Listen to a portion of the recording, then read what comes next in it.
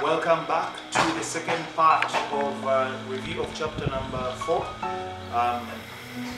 Catalyzed by Initiative Out of the Crowd. I'd like to give you some insights about what is in the book, just a high-level review of that chapter.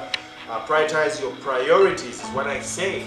How are you able to prioritize your priorities? People who prioritize their priorities are able to move ahead of the pack and execute, implement, and do things that others imagine and dream about doing. So, prioritizing your priorities, I framed an acronym in the book called the DSPR.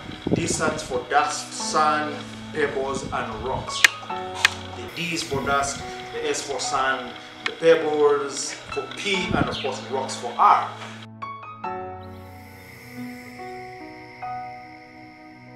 And what do I say? And I start by giving a quote. I love quotes. Mike Tyson told Bill Whitaker that his boxing championship title belts are meaningless to him because of his change in priorities. If you are a person who works with your priorities, you know that in order for you to prioritize, there are things you have to put first and the others that you put after. Now, the dust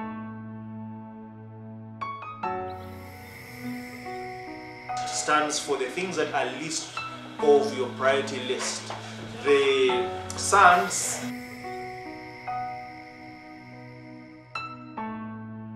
are things that are slightly lesser important but above the dust. And then the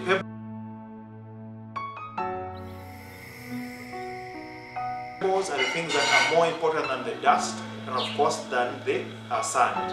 Then the rock